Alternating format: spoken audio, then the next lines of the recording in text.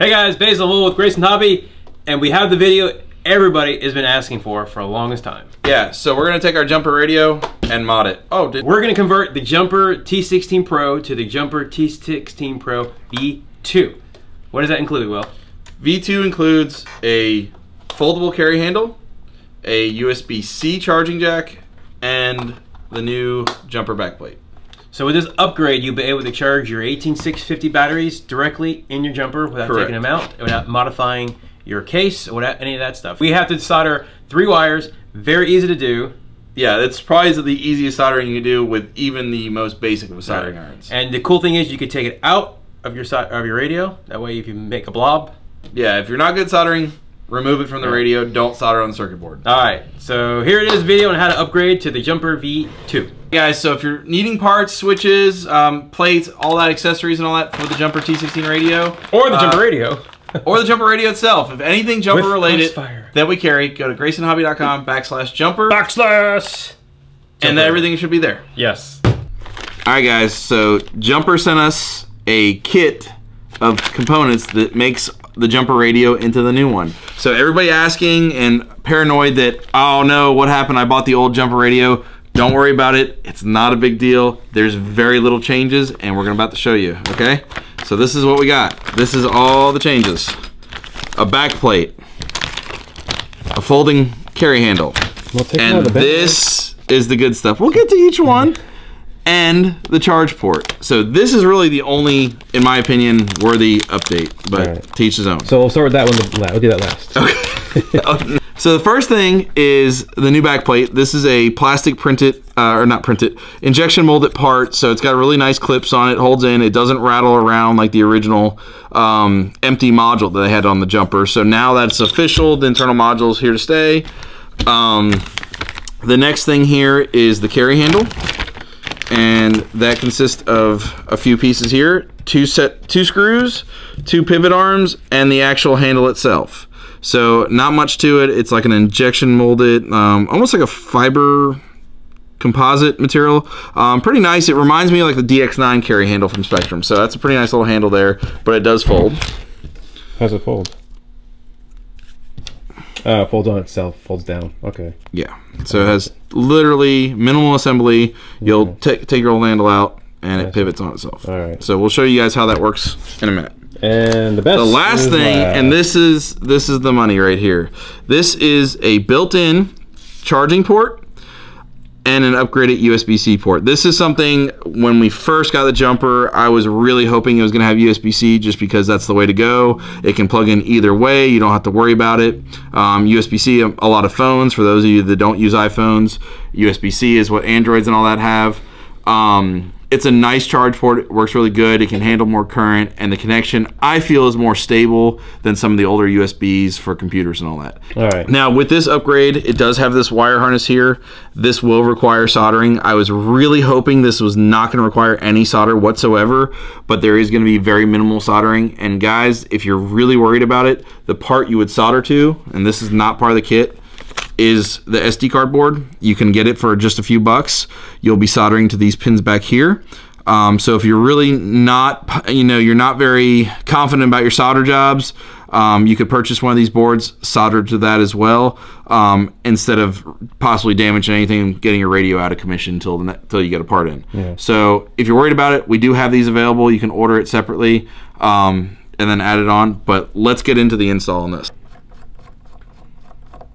Got it all apart, got the screws out here, and remember, I like to pop the SD card out as well to get it out of the way when you're taking it apart.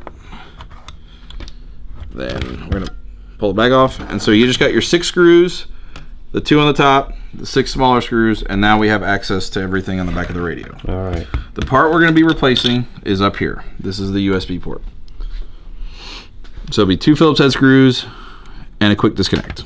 All right, since we all know you want to see the soldering in USB first, we're gonna do this first. Well, a lot of people ask me the whole carry handle part. So the carry handle is really easy. You use a 2.5 millimeter Allen wrench. There's 2 screws in here, and you'll just unscrew. And let's. If you're taking, I've never taken mine off before. What? The handle? Why would you need to? Yeah. So when you do the faceplate, you don't have to. All right. And that's the handle. Let's see if these screws are different lengths. Oh, these got little shims too there. So let's get them out of here. And I'm actually gonna look. We might not actually even have to take these screws completely out. The screws for the replacement are the same length. So you actually don't even have to take these screws out. We're gonna leave these in here. So those are the original screws you're leaving in? Yeah, I'm gonna leave them in. So when your handle falls off, we can just blame you, right? Yeah, pretty much. Okay. So you're gonna put the two pieces on. So they're on there, the pivot, and make sure the actual pivot mechanism is on the back side, the hinge. The jumper logo will be at the top. The website will be on the back side. We're gonna put it over here, and I'm gonna just take one screw. I'm gonna line it up, and I'm gonna screw it in a turn or two here, and then I'm gonna go over to the other side and turn a turn or two in. You don't want to screw one side in completely. That way it gives it room for alignment. So we're gonna go ahead and just screw it in. Just do a little bit at a time. It's kind of like changing a tire where you do, you know, one lug at a time.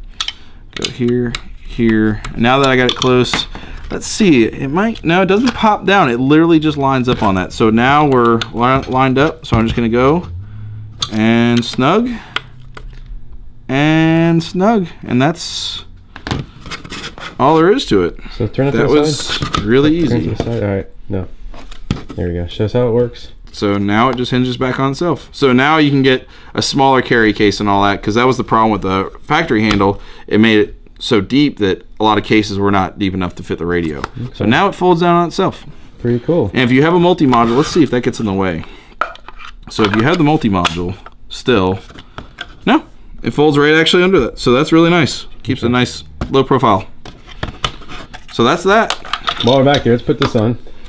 And then the updated jumper back plate. Right there. All right. So can we stalled enough to get the USB part? Yeah. So now, now we got the carry handle upgraded. We got the back plate on. And time for the USB. Moving the USB. So in this case, we're going to need a Phillips head screwdriver at this point and a soldering iron. And it's right there. Yep. Right. So I'm going to take the board and I'm going to go ahead and unscrew it first here. Actually, I'm going to get this antenna out of the way. Sorry, guys. Go ahead and unscrew the two screws here. You don't want to drop them down in the radio. So if you got a magnetic screwdriver, that helps. So the ribbon cable, again, in order to get these, there's a little black tab. You got to lift it up. You just pop it up with your finger, and then it comes right out. Okay. So make sure you lift it out. You can't just pull on the cable, and you don't pull this piece out. You literally lift it vertically. So that part's out. That's the old part. Yes. And now we're also, I'm not going to solder with this in the radio, for the simple fact is if a little blob of solder fell or something like that, I don't want to get it on the circuit board or anything like that. So you're going to take... So I'm going to go ahead and unplug the board here, and I'm going to pop this little hinge out on this side here, and lift it up and then out. Yeah. All right, so now we got our circuit board here, and I'm going to go ahead and solder to this. Let me get my soldering iron equipment, and we'll come right back. What's the first step? Well, first we're going to measure. All right, so the factory wire is about 7 inches long.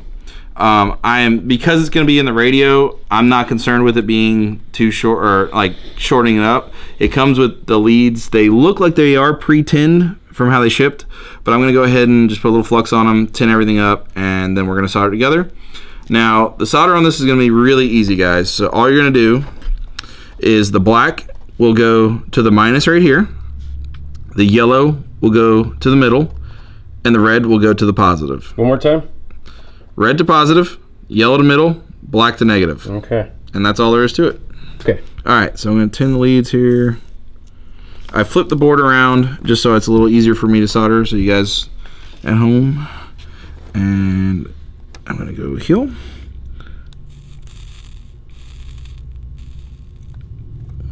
It's 1, 2. While you're doing that, tell us about your soldering iron. This is a TS100. This is what I use for like everything. If you've seen any of our videos in the past, it's a very popular iron to use. What temperature heats up super fast. I got it at 400 right now, but 350 somewhere in there should be fine. Okay. It's just small wire. Got to remember, if you do really high heat, you don't want to leave it on too long because you run the risk of transferring the heat and melting the housing. Yeah. So Probably a lower heat, maybe, but that's really all there is to it. Let's take a look here.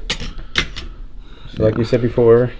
Yeah, solder 3, red, yellow, black. Okay, and you might get a little bit of hazing because they use a lead-free solder, I believe, here. So when you mix, I got 60-40, tends to give a little discoloration. Okay.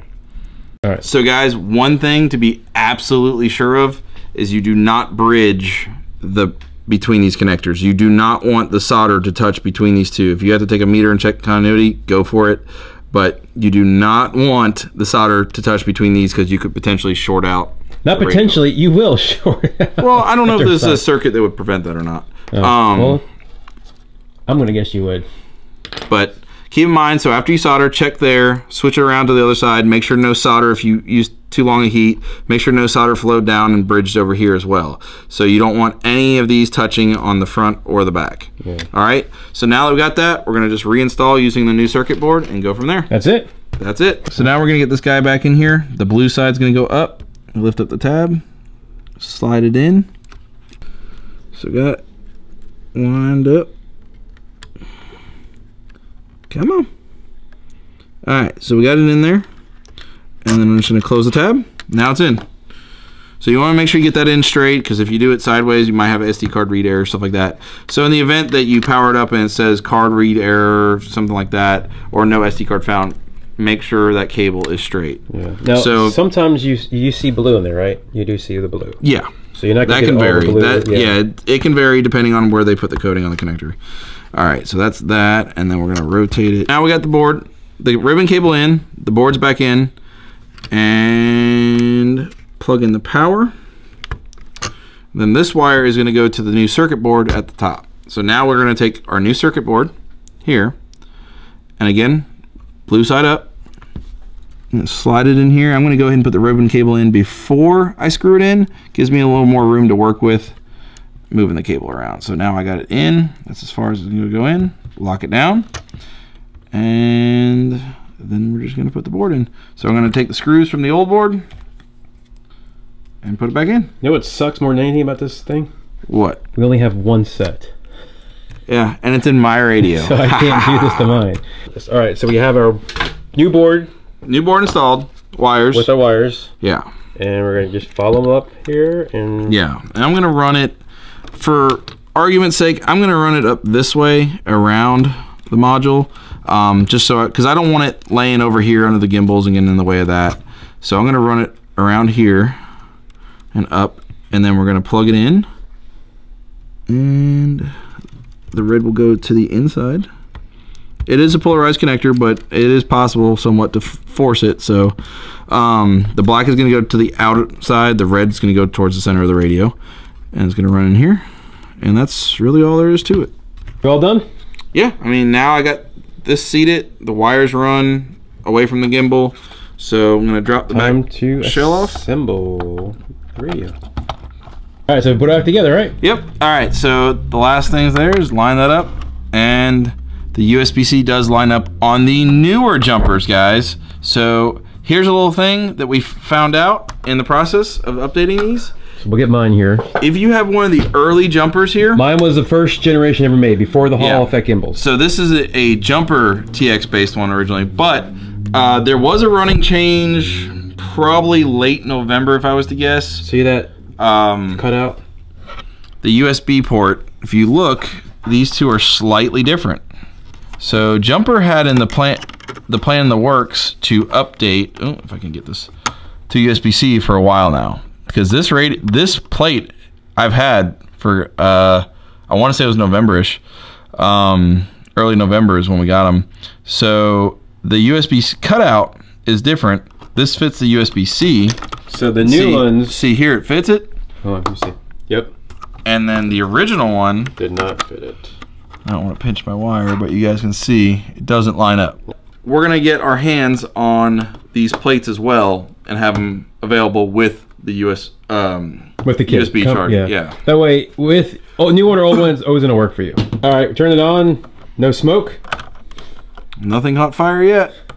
That's a good sign. There you have it. The Jumper T16 with the version 2 folding handle, USB-C port, and the new Jumper backplate. Simple as that. How long did that take us? 15, 20 minutes? 15, 20 minutes getting all the tools out. So it's pretty easy to do. Or you can charge your 18650 batteries in your Jumper radio. Yep. All right.